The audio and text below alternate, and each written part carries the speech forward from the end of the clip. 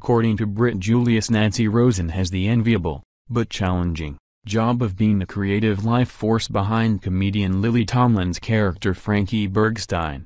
Of Netflix is Grace and Frankie, the Lincolnwood resident, who works out of a West Rogers Park studio, creates the visceral, colorful artwork featured throughout the series, perhaps most memorably in the art show episode, just released in Season 3. Rosen's personality is not unlike her artwork, which features bold colors, thick brush strokes, and a certain level of humanity that comes from longtime artists like her. It's an aesthetic that the show's creators chose to embody Frankie's character, a hippie art teacher whose life is thrown into turmoil when her husband announces he is gay and intends to marry his lover, the husband of Jane Fonda's character, Grace. We sat down with Rosen last week, before the third season premiered, to discuss how she was chosen for the gig and how creating art for a fictional character is more creatively challenging and rewarding than one might expect. How did Netflix get in touch with you, one of my oldest and dearest friends, and how I know my husband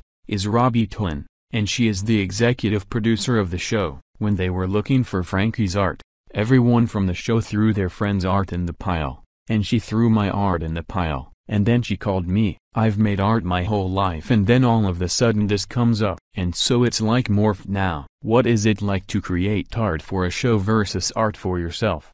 I go to my studio, I think, and I make stuff. It's always a Hollywood emergency. They need everything in days.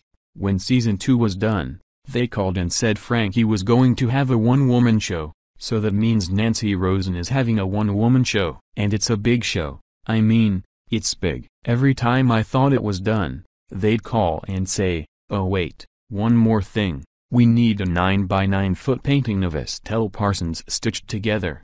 So I took it on. For that particular piece, how long did that take you? 3 days. Yes, and I had to call in help to stitch it together. It's been the most wonderful and challenging thing I've ever done. It's fucking Lily Tomlin. I was going to say, I've met her a couple of times. And she's so lovely and so wonderful. For Frankie's solo show, my friend Robbie called me up and said, so, wanna come to LA and be an extra in your show? I was an extra in my own solo show that was my dream solo show. It's my dream as an artist because I got to pull out all of these old pieces that haven't been shown, and they hooked right into that. I'm an extra for 4 days, getting paid to look at my own artwork that was Frankie's. It was a trip. What's it like to have a fictional character that's sort of you but also not you? When this whole thing started happening, they asked a lot of me. They asked if I have any art supplies, you know, brushes and stuff to make Frankie's art studio look more authentic. So I just went around the studio and filled up a 60-pound box of all my stuff.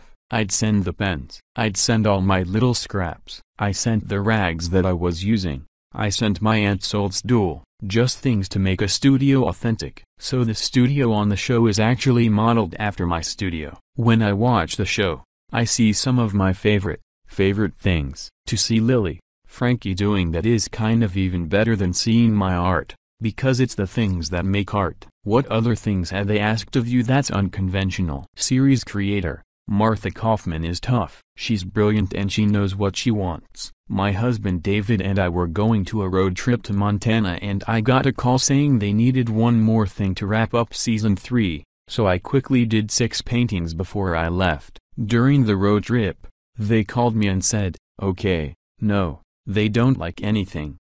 I told my husband we had to stop. We got to North Dakota and thankfully there was a nice little space next to the bed. I got all my art supplies out. I made the thing and took pictures and sent it from a FedEx they chose. They got the painting and that was that. Is it weird to work under such crazy pressure or constraints? I love it. It's so fun. I know all the pieces of the puzzle to get things done, and it's with the most lovely people to work with. Now I ask, what would Frankie do? How would Frankie do this? It's been really fun to collaborate.